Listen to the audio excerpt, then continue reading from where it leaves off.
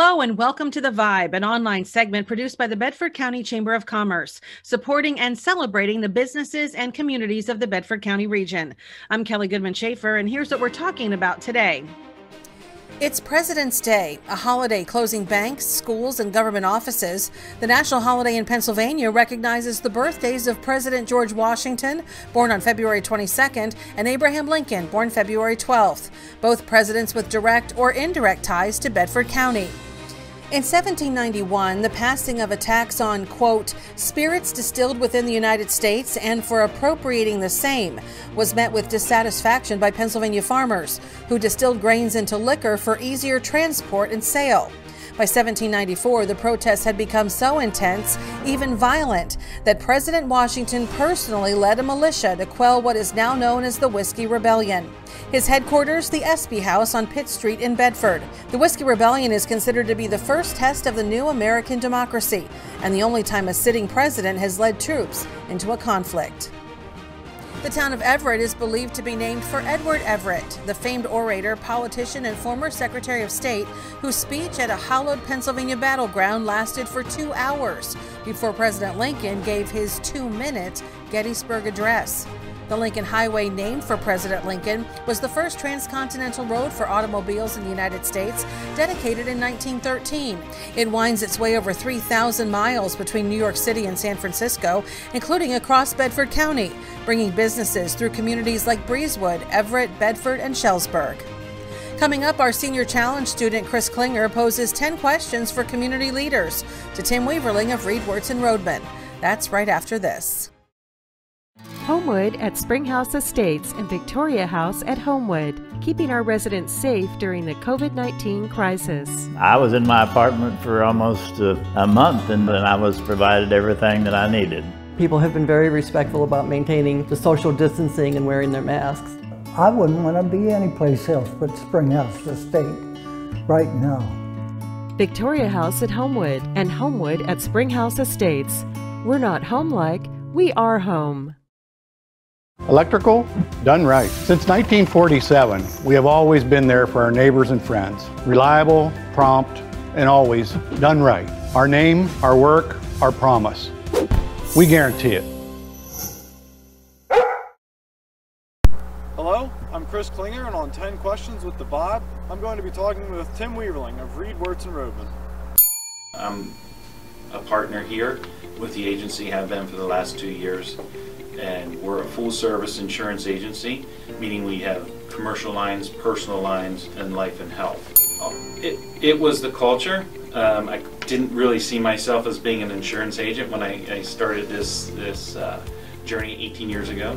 I was transitioning from another job. I knew I wanted to stay in the Bedford community, and when I was looking, I was looking for culture.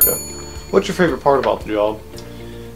My customers, my clients, and it sounds probably cliche for a sales guy to say that, but really the biggest part of it is learning about business. I work in commercial side of things. I do personal lines also, but learning how a business got started, what it took to grow it, and how it got started. That really interests me, and I really like that part of the job.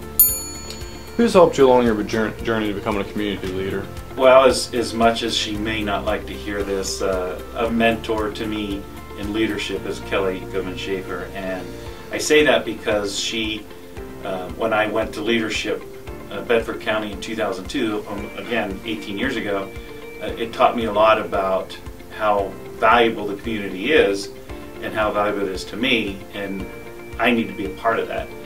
But along the way, I had Kelly helped pull me along, and when you surround yourself with success, it only makes you more successful. It's never the same. You could start with a list of things you want to accomplish that day, and at the end of the day, nothing's crossed off, but it doesn't mean because you didn't do anything. It really means it's ever changing. It could be from somebody helping somebody write a new piece of business for insurance, or it could be something unfortunately catastrophic happened and you have to help them through that time. This sounds a little funny, goes back to the sales side but the biggest surprise I have here is the day when somebody calls me and says, I need your help, or so-and-so told me to call you. And why I think that's important is because I do invest myself in the community. I do get out and meet people and get to know them, and that hopefully from the job that I do here and the help that I provide, that gets people to think of me, and it's not just me calling them and say, hey, can I help you out?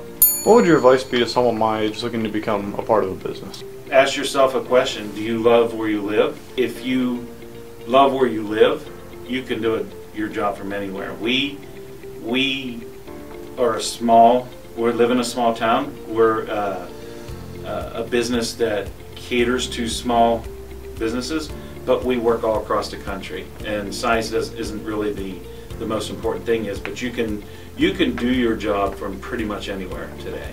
This business is built around niche markets, and one thing I can say I'm super proud of is I helped grow a segment of business, and it's school bus insurance.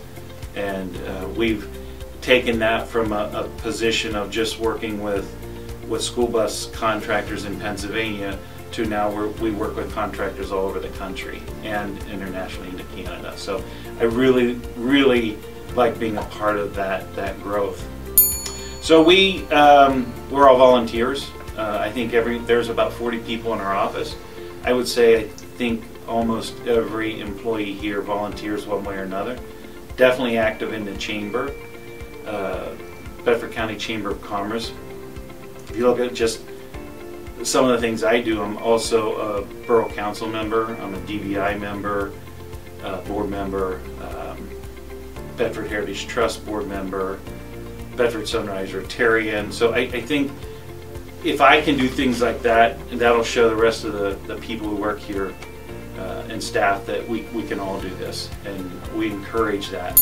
I love Bedford County because of two things: the people. I really enjoy this community. I think it's a very close community, and just the area. We are a small rural community. We have a beautiful resort. We have a lot of nice restaurants, a nice fine retail, but we're within hours of anything that you could possibly want to do. But yet I still have that ability to live in a small town and feel safe, and to not feel crowded, not feel burdened by an urban life. I love the rural life.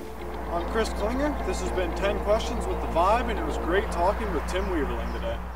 Next time on The Vibe, we'll discuss grant opportunities to help businesses train employees. The funding now open to even more industries. Look for The Vibe Mondays, Wednesdays, and Fridays on Facebook, YouTube, and BedfordCountyChamber.com.